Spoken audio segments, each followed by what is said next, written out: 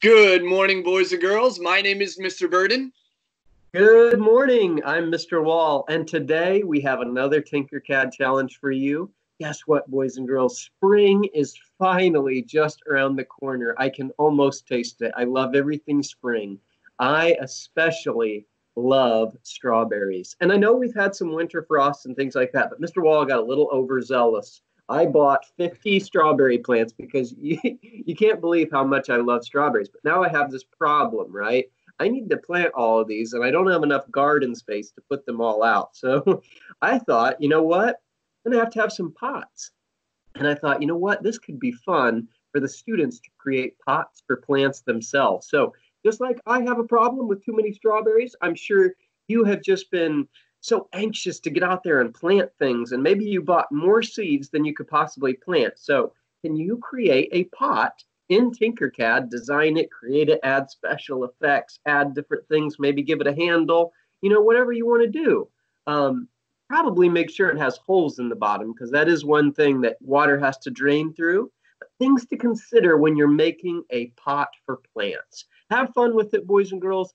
Mr. Burden's going to talk a little bit more about the logistics piece. All right, so when we think about the 3D printing part of this, as you guys design in Tinkercad your creations, we had mentioned the other day about being able to 3D print, and I've already started to receive some emails with some of your designs, and boys and girls, I am so impressed by your abilities and your creativity. So excited to continue to see some designs. But as you have some designs for even today's challenge, again, reach out to Mr. Wall and I by sending us an email of a screenshot of your design.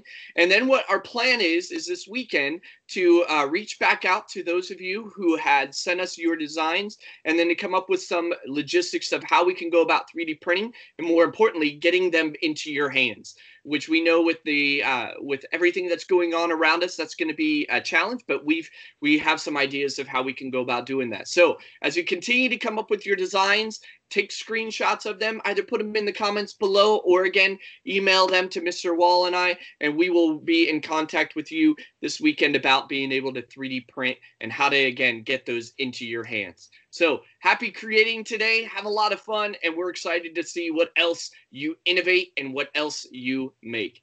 Have a great day, guys. Have fun, boys and girls.